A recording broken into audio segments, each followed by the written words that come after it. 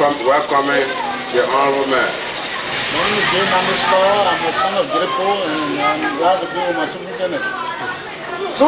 The food everything is ready for you. What your reason of you coming to Sando after 28 years since you left Greater Sando? What's your reason? Well, you have just answered the question. Yeah. I've been away since 1982. Yeah. This was my classmate and my boss. He was the student council president of our school. I was the secretary general. And I'm glad that we are back together. He used to be a very nice, smart secretary. And he used to be a very big boss. And now he's boss man. He used to play number 9 the football team in our school. We came from Madura yesterday. How is the road condition from Grand Bazaar to Sando County? How's the road condition? Your camera should have seen what happened on the road.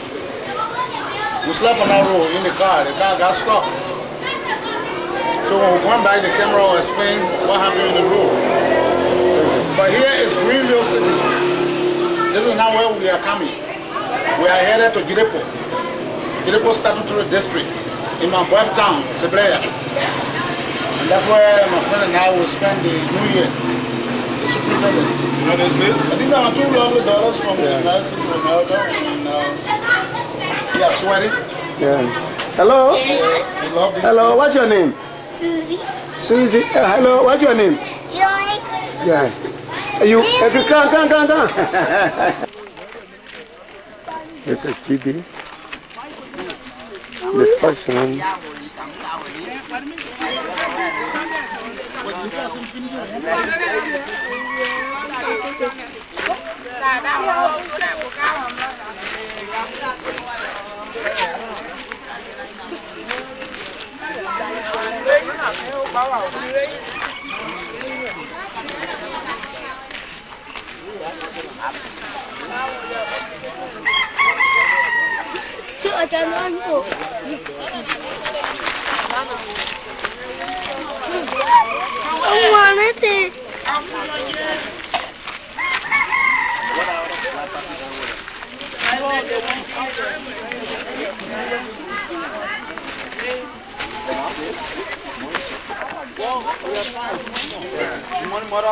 This is clothwork. Turn.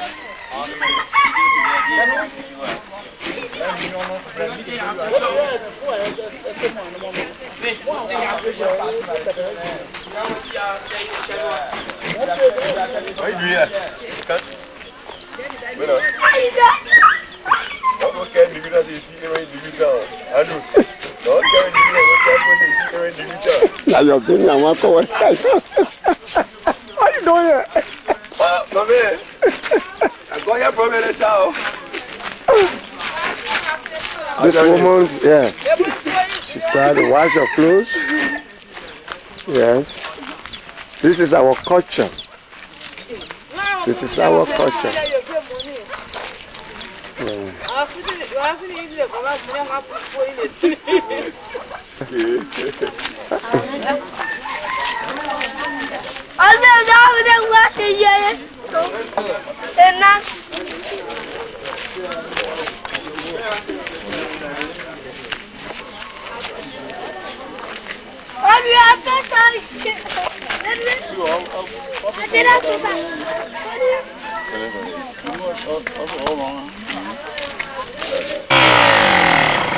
Welcome to the Nagbe Southern Liberia Tiger District first town.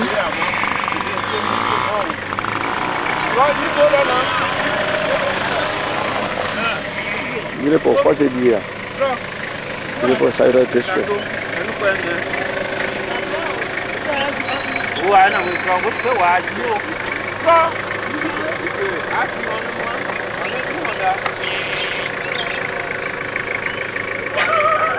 Beautiful.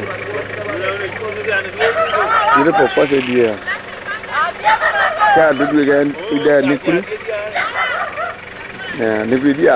Beautiful first idea.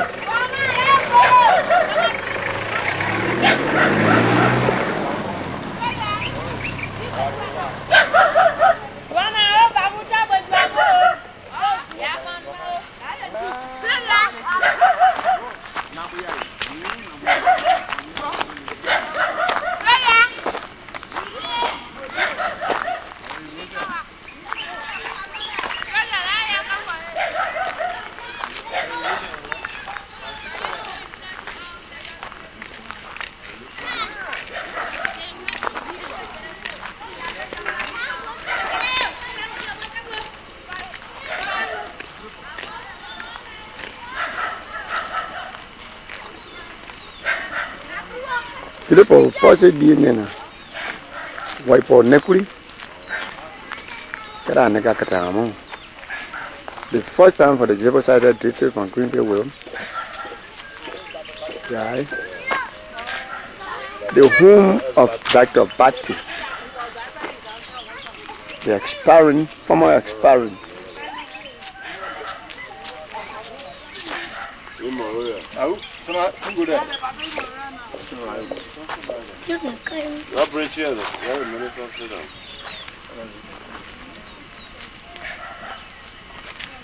Oi!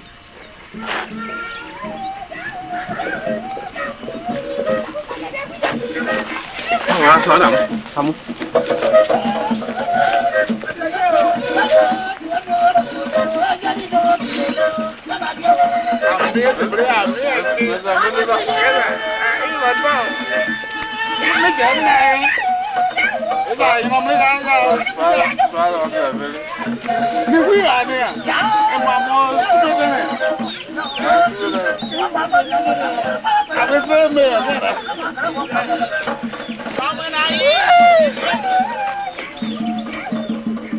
Well, Commissioner, man.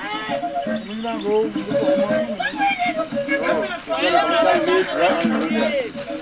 But I want to go there, man. No. Sloh. Where is he? Okay.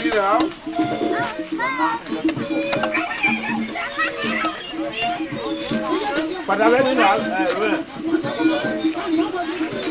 Kaya ne wete adi nui job na mo mene gania. You say? Yeah, on it ya. Where there? But nobody after me. Fine, let's go, man. You're how many? Yeah, I can. I can't get a no, okay, but that is a job. No, yes,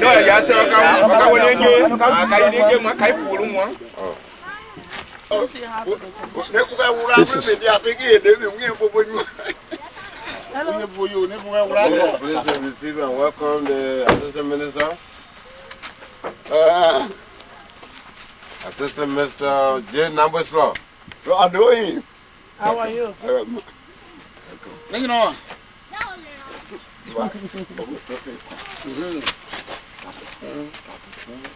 Commissioner?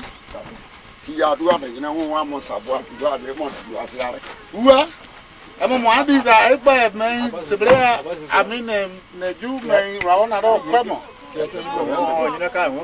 going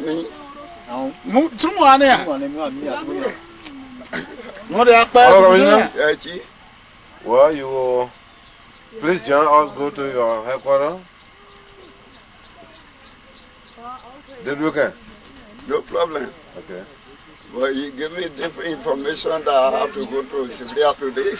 Yes. Yes. Well, yes. And not different information. As you okay, go to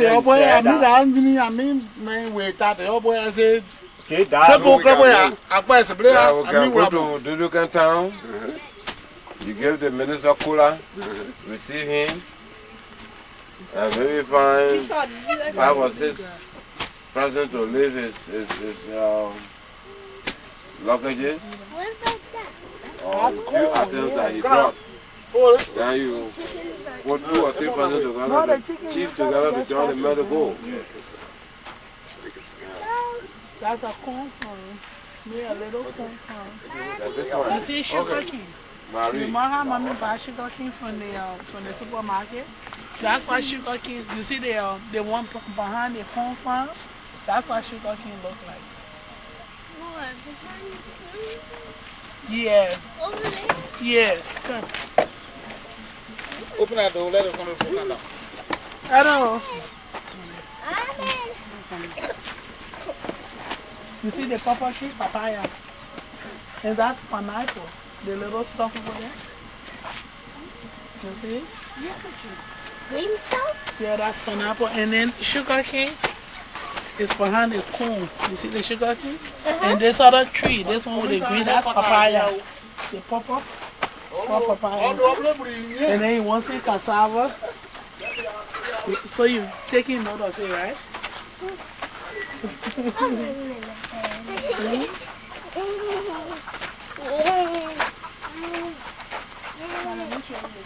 Come on, guys.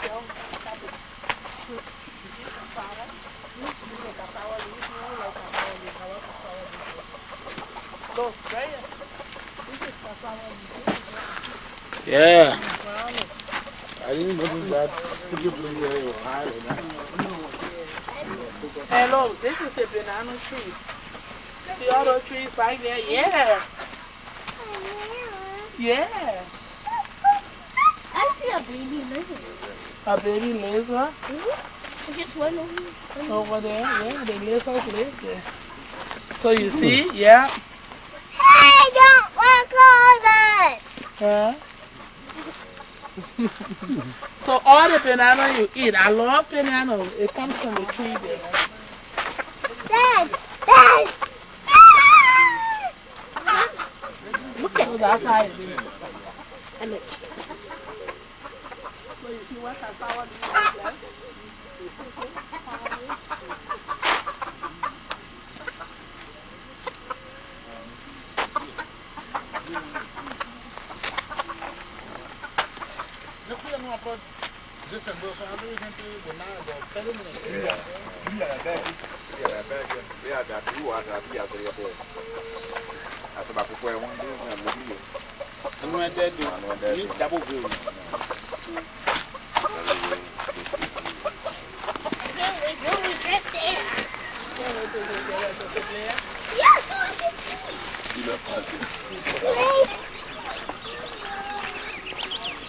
This is Doodwicken,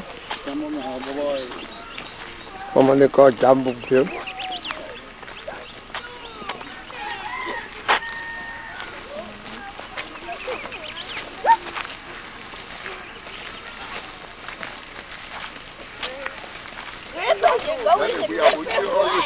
When we start, we gotta go faster.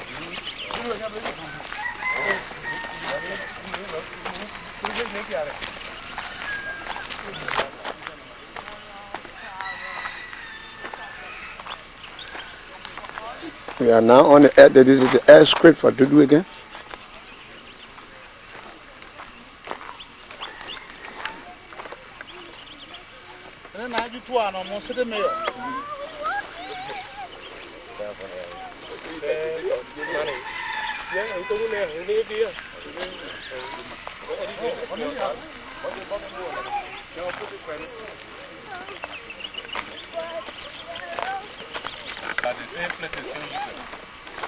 We are now on the air script.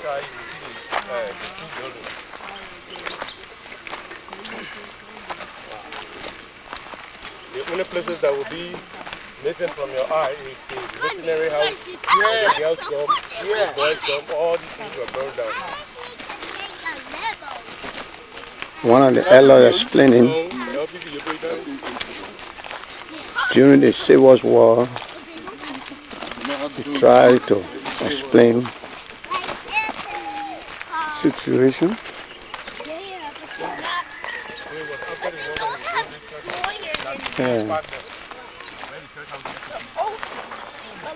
This is the airfield to Doodwicken.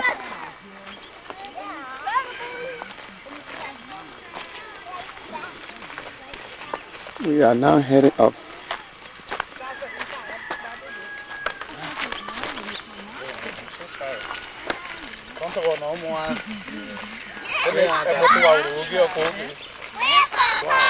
She's not your grandpa, I don't make you home.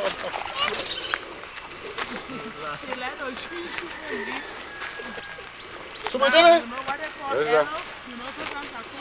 To the center is Honorable Nagbe. On the left extreme is the superintendent for the Triple Southeastern district, together with the commissioner.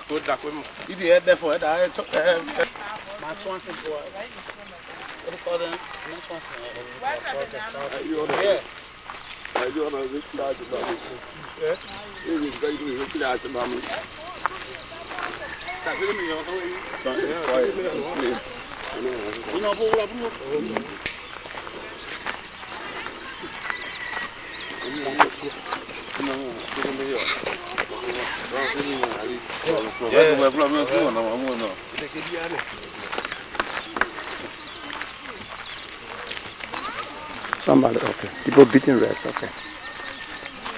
We are heading up to the city mayor house, where the deputy minister, Nagbe Sloh,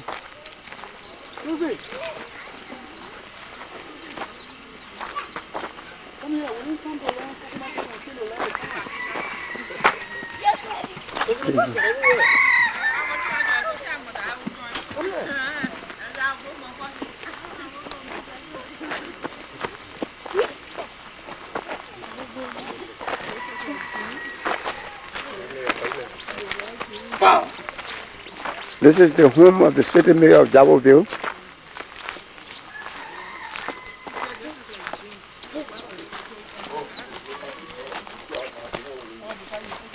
Oh, city mayor, please come outside and meet the delegation.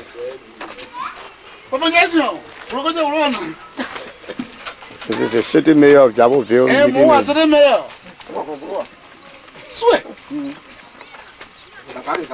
Okay. Yeah. Stupid then now. Almost stupid then.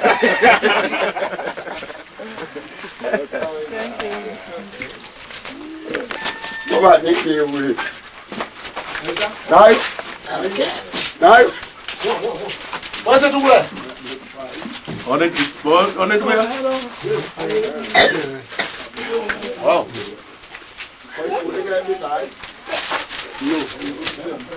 Suzuki.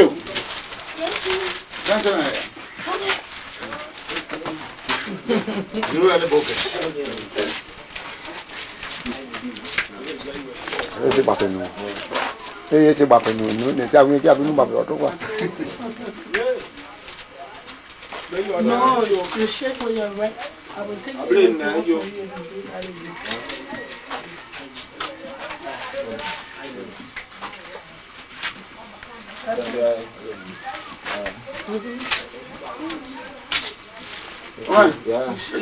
Oh, fully.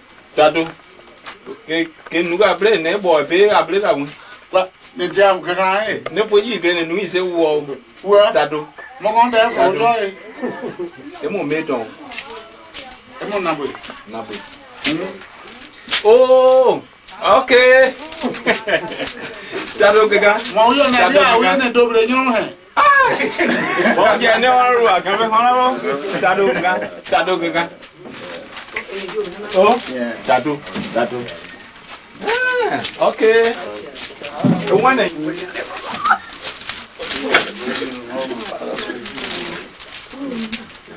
No, Tato. What is it? Chili. Fully. La mail. Come on, that's you. You want to ask you one day, Bobby, that Joe. The meat taking them over and the pail. To lay me. Whatever more. Every book will run the city. Go come out and visit them more. Baby, go. Okay.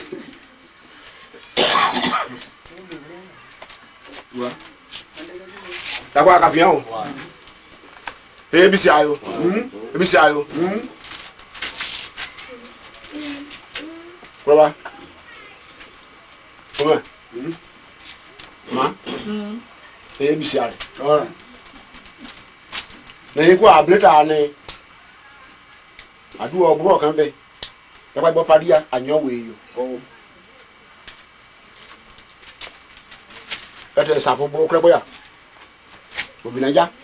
When it's between so, I will out.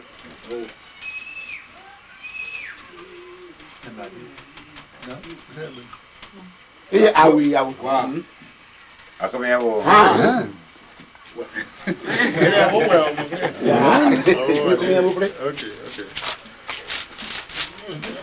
Yeah, do. Your spot? More people are still coming. Look at that. But that's what. Listen, I'm moving for that.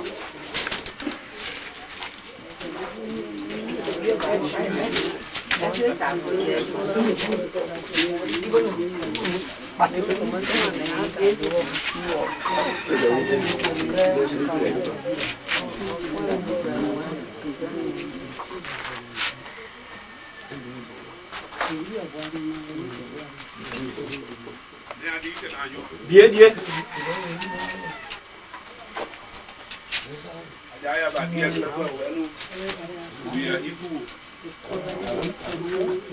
Booking on Queen.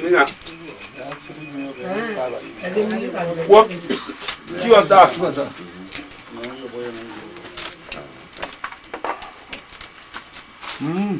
Wait, yeah.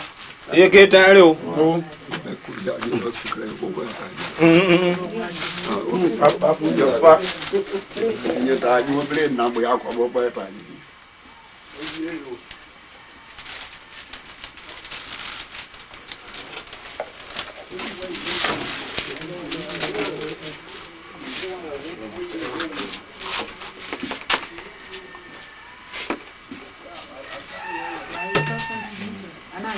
Why we now?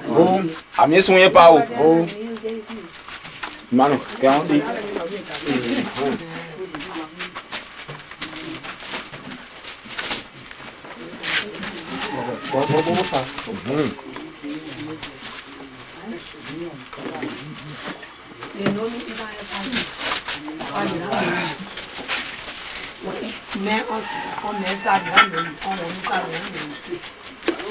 Amen. Name.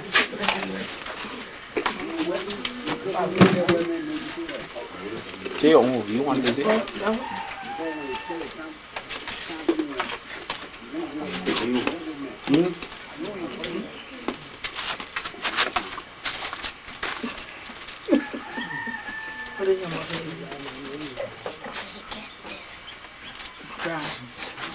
Try it, see? Try it. A little bit. That's good on the... Okay. Try a little bit. Just taste it. You can't do that. You have to taste it. Mojani.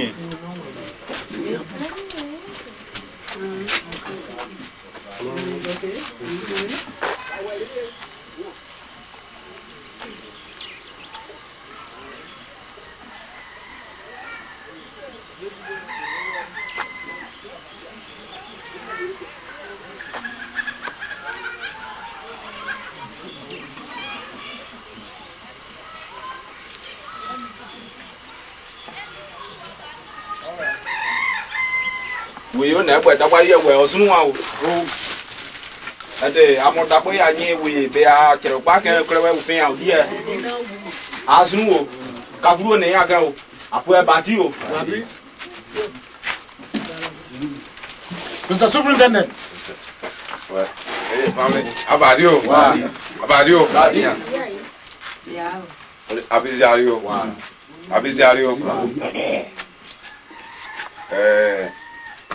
Site there, or site as a babo anymore. I'm a sapo. You pay a Doodwicken. Come on, baby. Now for baby, Buko baby, Mamupo. Clever, I pay to go with him. Wow.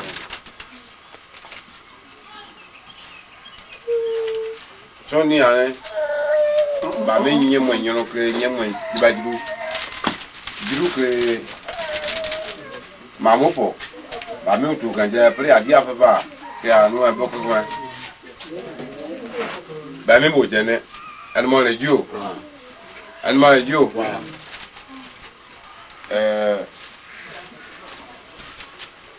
Play the Bible Tawi, Kafu Newgam, said the major there to put to her. What double? I'm here looking for. I'm a family who name because more.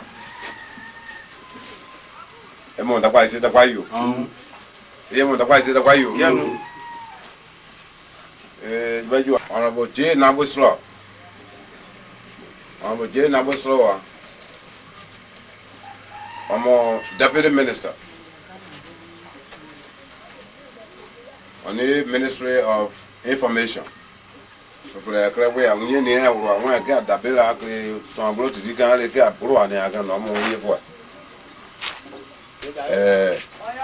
I'm a assistant minister. Okay, internal affair. Because I'm Jawajo. Almost Nagbe. Okay, Bua. Liberia. Jane Monino, the beautiful lady. Amo Abuju number Sloh. On you know. Or you know, time no. Or you song. O Claboya, on Kubri, Quebec, be all you are like. Automatically, Yamo Jo mo Jiripo, a woman, who come on. Good in you, I will do, and you give out. A kill the year, a powrata. Then I never Jiripo Club, do a cocoa. Quite me count. Kiss the play out. And said you guess I thought I knew one with you. MYB. You could be on the plan said you say or die. Yeah, I'm one and I'm more similar to you. I well, we thought only I had good day. You know what else I could be or die. No, about you. At like you are on so on. One will. What you come on your foot? I didn't remember to come on your foot. I can't about to come on your foot. I come on, I don't will. By you, magic you. I'm more for you there, Andrew Mato. I am more chap. My dear. Oh, for plenty. You are near about no more. Nibo Neka. I'm a former TV, or be all good, but I come on to some nigga. You saw to go Jayo, walk our gas number one. A Jaw almost apple. If walk. Thank you, sir. Okay. Age of Abadio, then Abu Abadio, then Bubu Abadio, then Mamu Abadio. Is it the bayou? Did you? I'm on you say, yeah, I'm going to a minute of Wacomo. Doodwicken. Doodwicken, Tatias, who now imagine I will. A long time ago. Eji chutuba. Kubeto na afia awe boy no mo we are. That is the one now. What is this? I'm moving my own. Yeah, do you get it? Quack. Hey, you know about you? There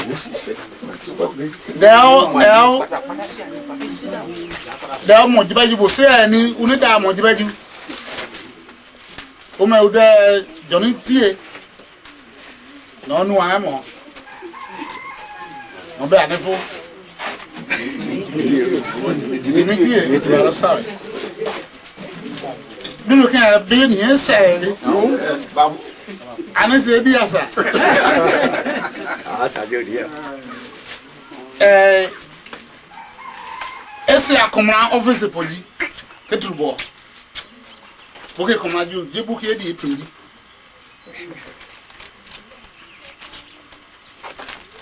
Aso anya na wo.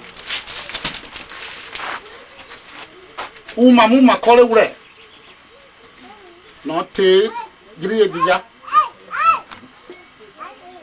Boke come run you where found to your buff funnel. Say that in a draw. You pay a funnel, you the boy will wet. Best of my quality, I say you can't put me at a bonnet. I said, it's a great trap. Catch me a more. Do tell Alice and if I want to do fun. Book, you come to make a boy a be your boy. I call it here. Okay, most of my job, do we can it was first time, Minister, I mean, look at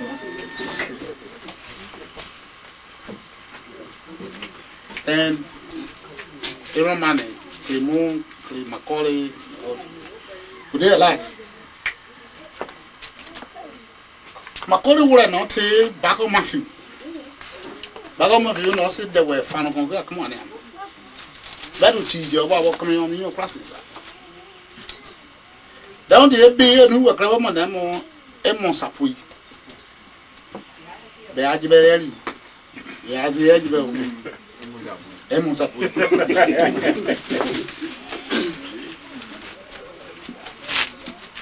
Macaulay would have. Okay, Moson Moody. I mean, Monana Tati.